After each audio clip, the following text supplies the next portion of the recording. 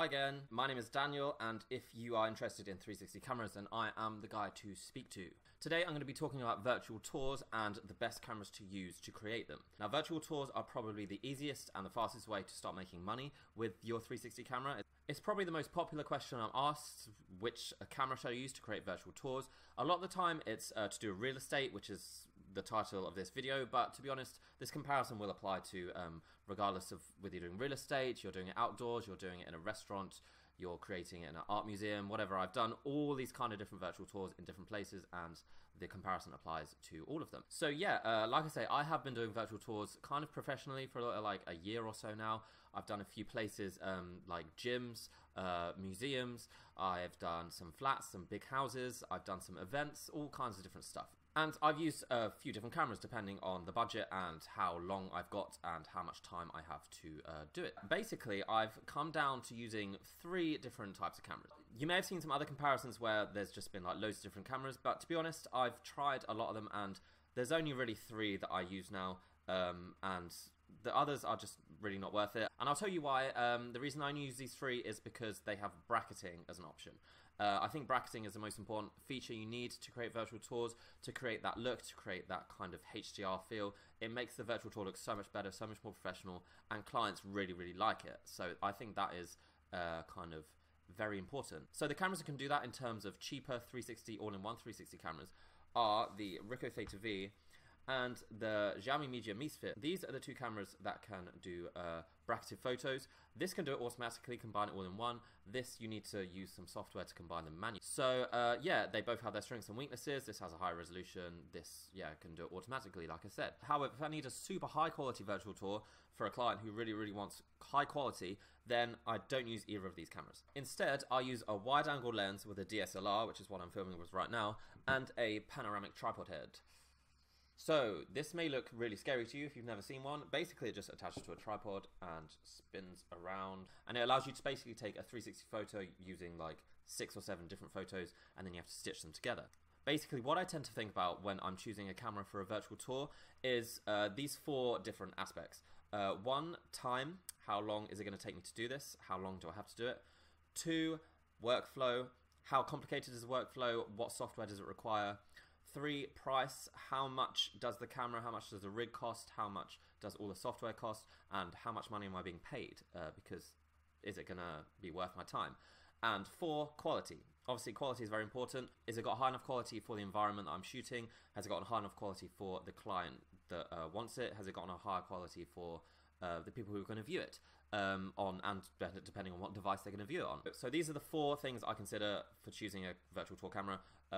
Time, workflow, price, quality. I think these are the 4 things really you need to consider. So I've done a virtual tour of this room behind me using these 3 cameras all in the same place, so we're going to have a look and compare them and see what the difference is, what the strengths and weaknesses of each one are, and kind of which ones are best suited for which kind of environments and the types of virtual tours you want to create.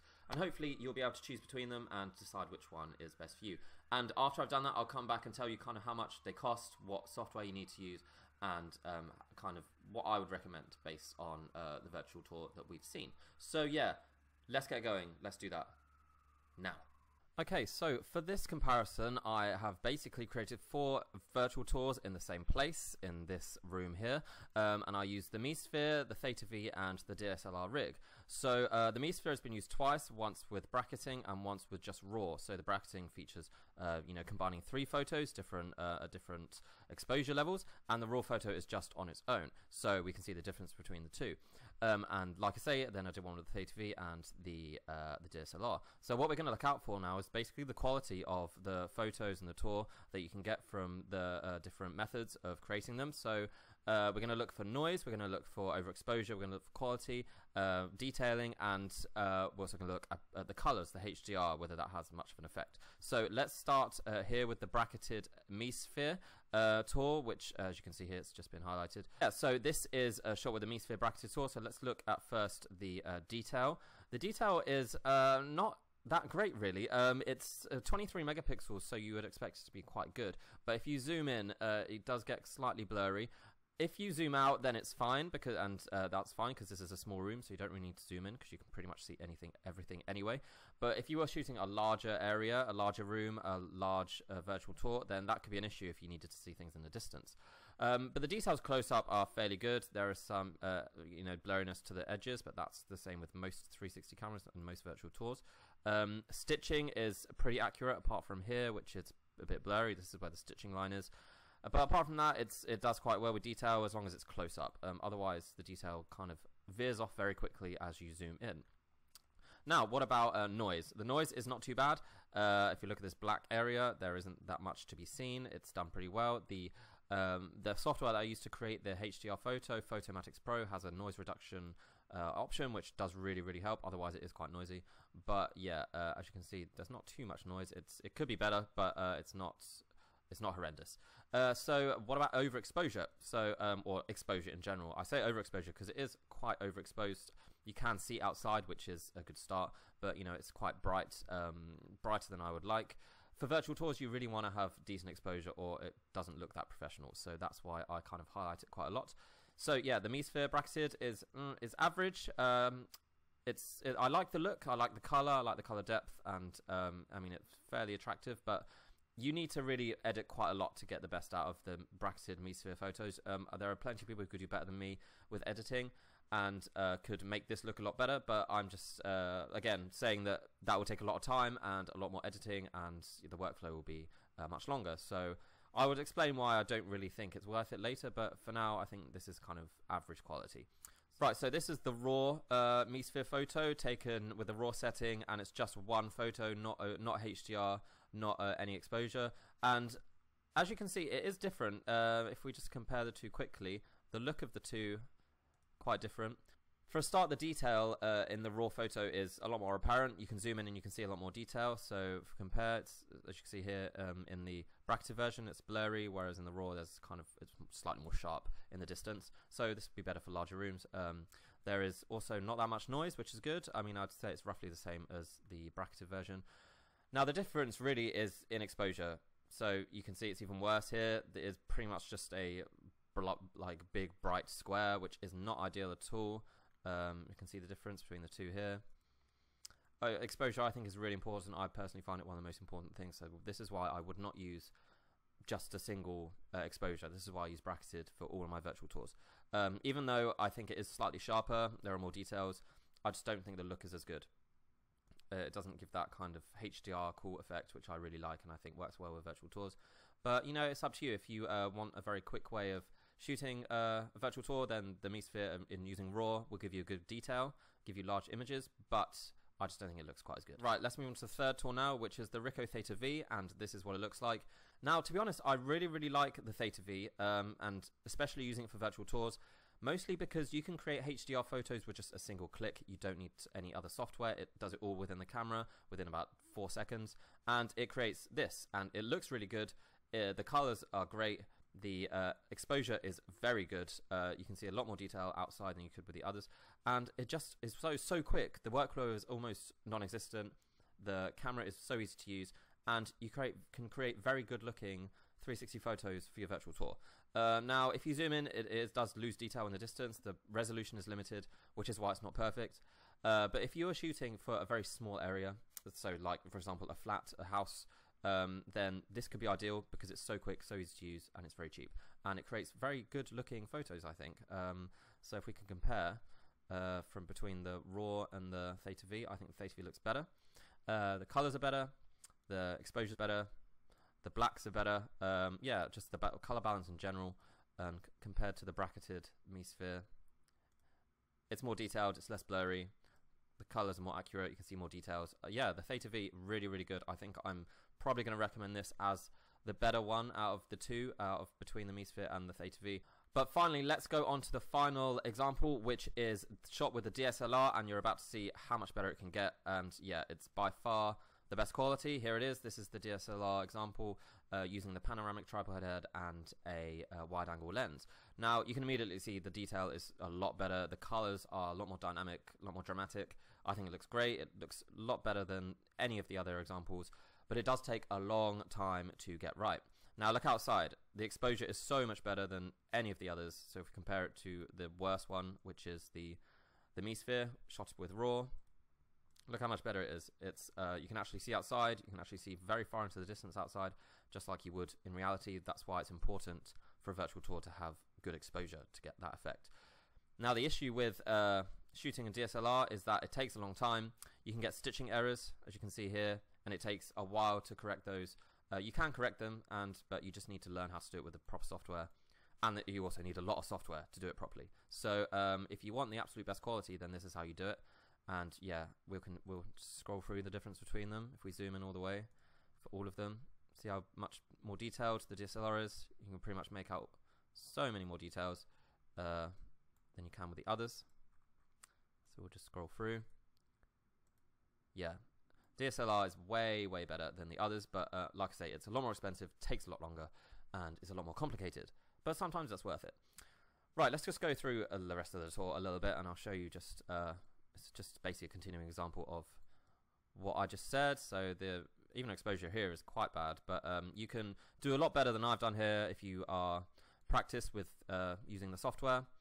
But as you can see here, look, I didn't even do the bottom area because I just didn't have the time, didn't think it was worth it. But this is what happens. You need to shoot every quadrant, like do 6 or 7 or 8 photos, stitch them all together, and you know that can be quite complicated. So you can see there's some stitching errors here, which I would need to go back. If I wanted to do a professional virtual tour, I'd need to go back into my stitching software and correct that. But it looks good. I think it looks very good. So we can do the same with the Theta V.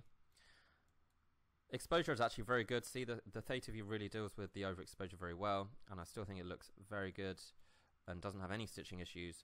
For this small environment, the Theta V is pretty much perfect, and that's what I would probably use to make a virtual tour of this house. Well, my house.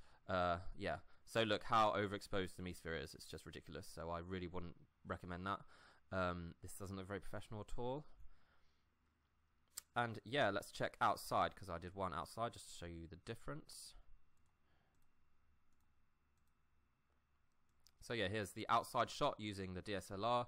Looks great, very detailed, even in the distance. I like the kind of glowy effects, the contrast, the sky looks dramatic, everything looks pretty good.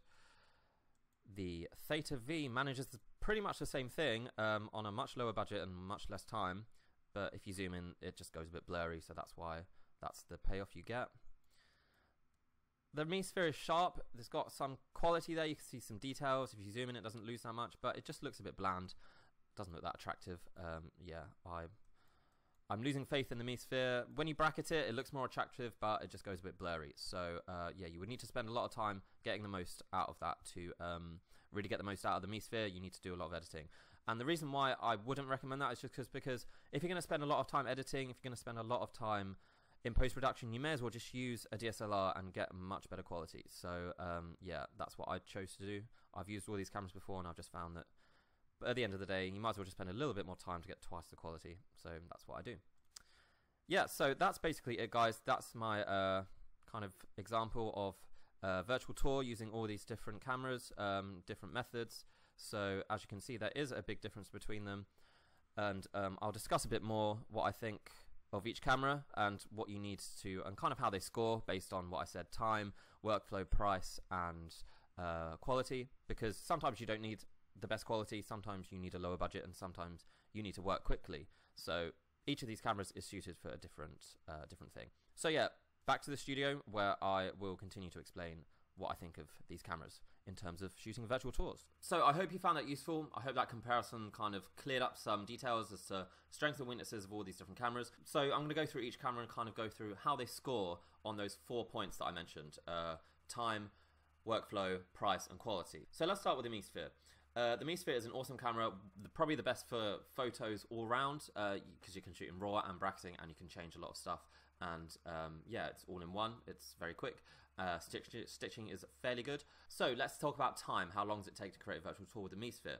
In terms of using just the bracketed feature, I obviously showed you the RAW feature and the bracketed feature. You can't do both at the same time, unfortunately, but you can do either or. They were different, as you could see. You could probably decide which one you prefer. But let's start with the bracketed feature. It doesn't take too long to actually shoot. The time taken is in editing. You need to combine them together. You need to kind of find the right balance. You may need to try shooting again. You may find out, like I did, that just one stop below and above isn't enough to get rid of the bright spots. Wasn't enough to create a kind of very good HDR effect. So you may then need to do it 2 stops. So you may need to do 2 sets of virtual tours almost, just in case, because you never really know what it's going to look like until you edit it. To get the absolute best quality, it does take quite a while. It does take, you need to use Lightroom, Photoshop. So for time, I'd probably score it like a 5 out of 10. It's not the best, not the worst, roughly in the middle. Workflow, like I say, workflow can either be long or short depending on what you want to achieve. So again, I would say 5 out of 10 for workflow. So what about price? The actual camera itself is very cheap, like $260, $250, depends. Sometimes there's a sale for just $200. So the camera itself is very cheap, but if you want to do all this editing, if you want to get the maximum out of it, you need to get Photoshop, Lightroom, this HDR, combine some software to combine the HDRs. Yeah, so that does add up, and it then isn't that cheap anymore. So I would again give it like a 4 out of 10 for price, because if you want to do it properly, you need to spend money on these software. And finally, for quality, again, it's a middle of the range again. It's not nowhere near as good as the DSLR, I don't think. But it's pretty good if you just want to use it in a smaller environment and for a lower budget. So I'd give it 6 out of 10, because you can do better than what I showed you. Some people are much better at editing than me, and they will be able to get much more out of the cameras than I can. So 6 out of 10 in terms of quality. The Theta V, in terms of time, it's by far the quickest. I would say 9 out of 10 for that, because you just literally select it, press the shutter, move out of the way, it combines the HDRs, just have to take it out of the computer and upload it, and that's all I did. Didn't even edit anything, and it still turned out very well. Workflow, again, 9 out of 10, because it's so easy.